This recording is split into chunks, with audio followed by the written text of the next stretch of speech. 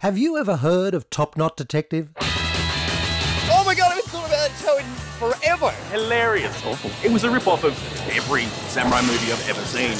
一番面白いドラマシリーズ。 This is all down to the madness and the genius of the show's creator, writer, director, producer, and star, Takashi Takamoto. The Ed Wood of Japanese samurai TV. The show was a massive hit and propelled Takashi into superstardom. 刀を振り回して同時に演技はできなかったね。最悪の人間だった。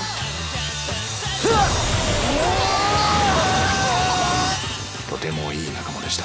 あの二人は本当に馬が合わなかった。セクシストで無能で最悪の男です。助けてくれ。You knew that behind the scenes lay, well, another twisted quest for revenge. その頃からですよ。万事狂い始めたのは。あの山は不可解というか摩訶不思議というかね。彼は私の愛するすべてを取り上げたんです。カ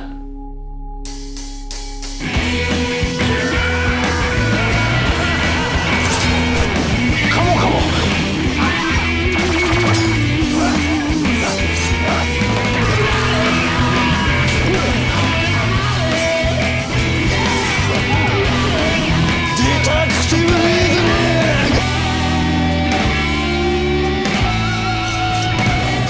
Hey, James!